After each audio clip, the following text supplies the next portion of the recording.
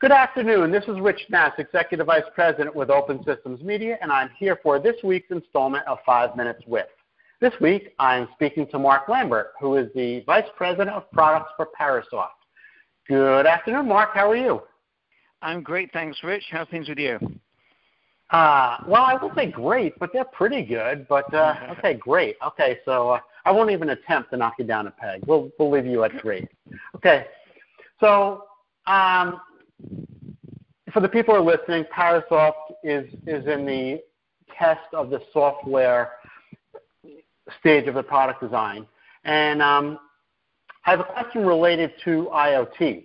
Now, these IoT products are being built as fast as people can build them. In many cases, some people will say that they're being built too fast. So when you're moving as fast as people are, things often get skipped, neglected, overlooked.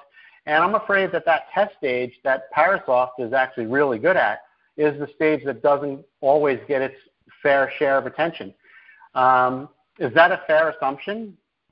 Yeah, I think it is, Rich, because what we've certainly seen from an industry perspective is that obviously IoT, meaning the big I there, is connectivity. And while traditional embedded developers, the developers creating the thing, are really usually working in an isolated world, so they're doing unit testing, which obviously is where Parasoft kind of grew up from with our C++ and Java solutions.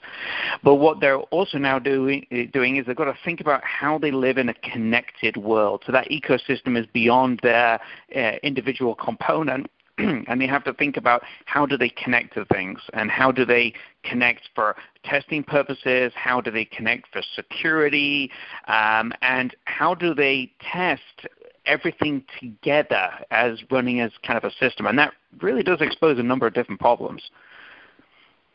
Okay, so now you just brought up something interesting. They're connecting devices to devices that they may not even know what they're connecting to. So how do you test in an IoT environment when you're not really sure? I mean, if everybody's following the spec, everything should just work together. But you don't know what the other guy's doing at his end. So how do you deal with that?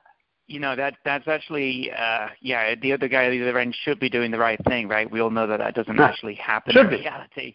So, but the interesting thing here is this is the same problem that what I think of as enterprise IT organizations have been trying to solve, or actually have solved, over the last 15, 20 years.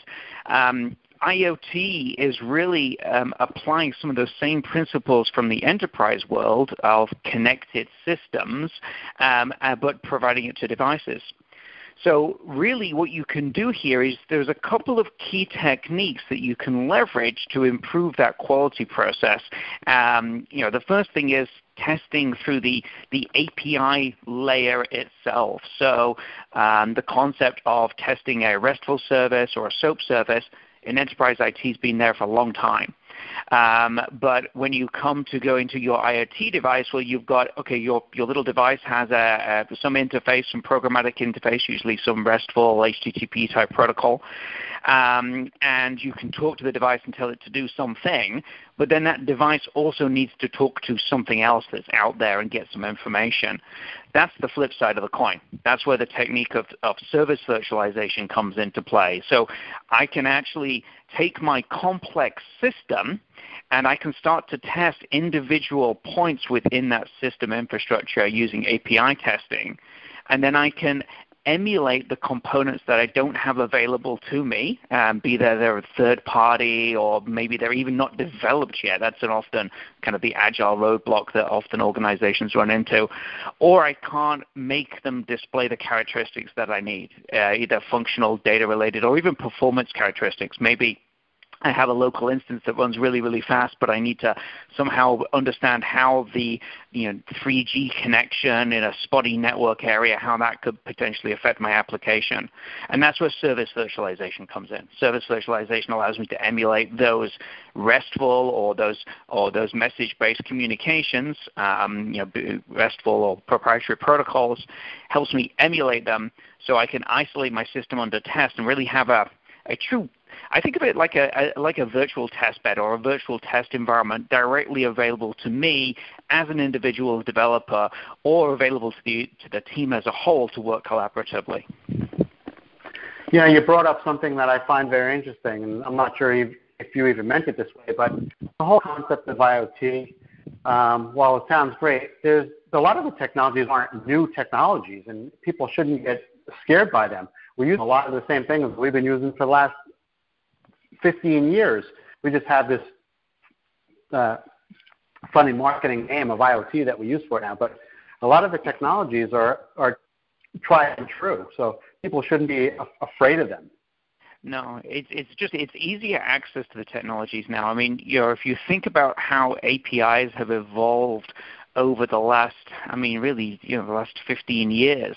It started with SOAP-based transactions, which were used in enterprise organizations internally, and then it's become RESTful over the last few years, and it'll change again. It's a kind of microservices is the latest buzzword.